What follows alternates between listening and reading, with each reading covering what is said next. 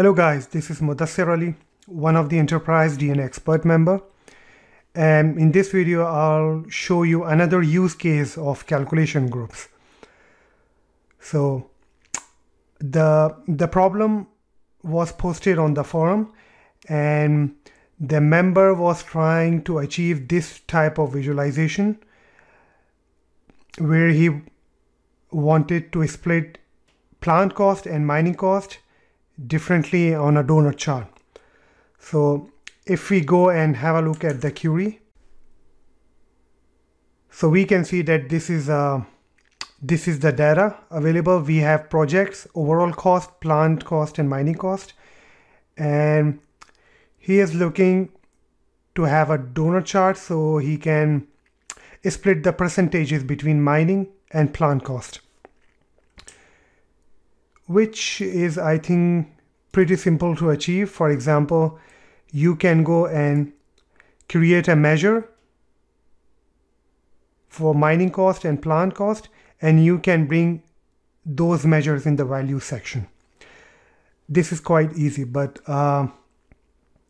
what if you also want to have these mining and plant cost in a slicer?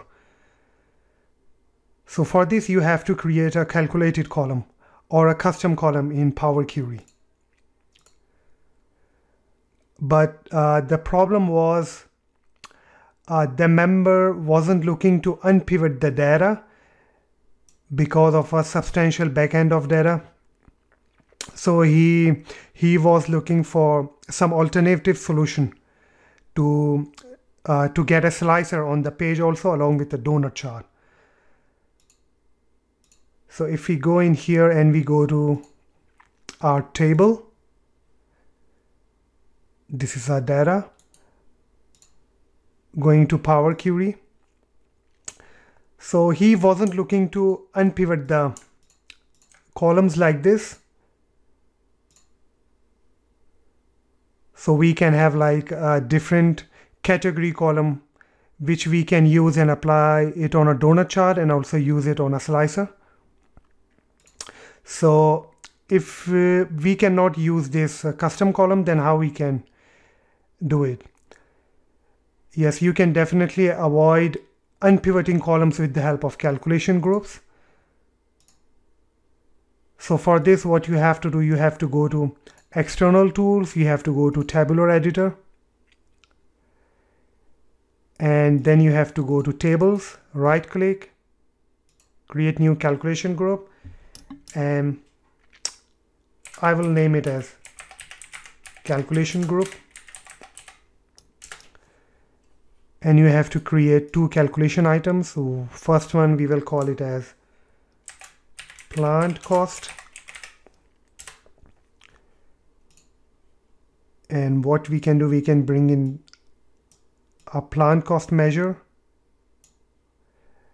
And then we will create another calculation item, name it as mining cost.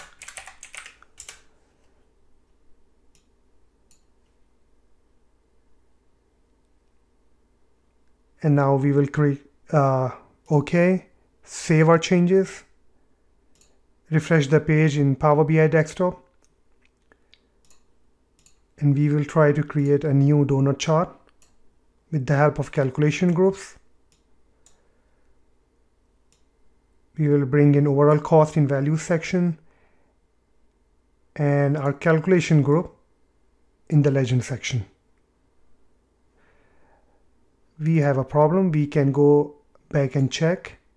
Okay, so there is no measure in plant cost. So what we have to do, we have to bring in our measure, click OK.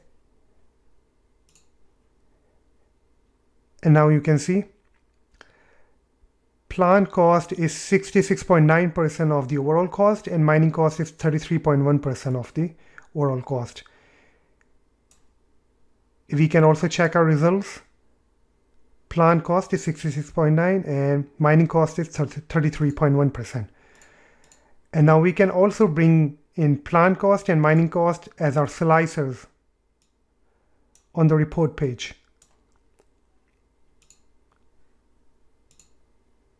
Now if you have more visualizations in your report, then you can use this slicer and can dice the result with the help of calculation groups. Yeah, this was it, and I think you liked this video, so please don't forget to hit the like and subscribe button, and stay tuned for my next video.